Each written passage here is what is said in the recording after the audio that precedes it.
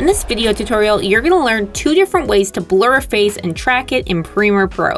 Knowing how to do this comes in really handy if you need to hide someone's identity in your video, and knowing how to motion track in Premiere in general is just a great technique to learn. If you're a filmmaker or video editor and you want to take your skills to the next level, check out our other how-to tutorials and gear review videos, and subscribe to our Alli and Will channel for the latest weekly videos all about filmmaking. We're in Premiere Pro and we have this clip of 3 people doing yoga. We need to hide the woman on the left's face. So let's hop into our effect panel, and the first effect we'll test out is the Mosaic Effect in the Video Effects Stylized folder. Drag it onto the clip. Let's go to Effect Controls, and under the Mosaic Effect, change horizontal blocks to 50, and same goes with vertical blocks. Great.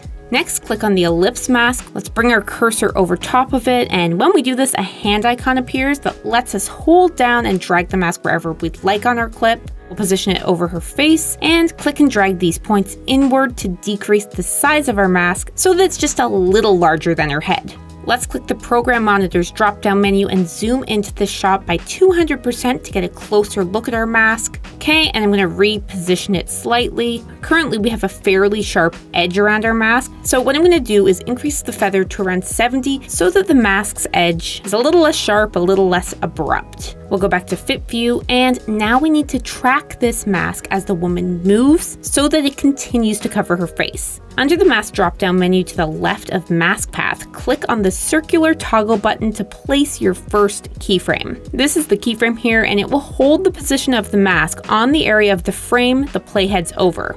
Next, click on the Mask Path play button to have Premiere Pro track the mask with the movement of the woman's face. It's going to take a few seconds.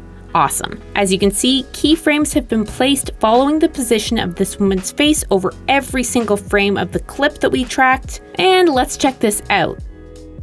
Okay, and looks like Premiere's done an awesome job of tracking. Now, let's say after doing all this work with the mosaic style mask, you decide you prefer a more subtle blur. Go back to the Effect Controls panel, search for Gaussian Blur, which is in the Video Effects Blur and Sharpen folder, drag it onto our clip, pop back over to the Effect Controls, turn our Mosaic Effect off by clicking the Effects icon, and now under Gaussian Blur, let's increase the blurriness to 70. Yeah, that's looking good. Now, under the Mosaic Effect, click on the Mask drop-down menu, select the mask, and press Command or Control-C on your keyboard to copy it. Select the Gaussian Blur effect, press Command or Control-V to paste. Doing this has allowed us to paste the attributes from the Mosaic Effect onto our Gaussian Blur effect.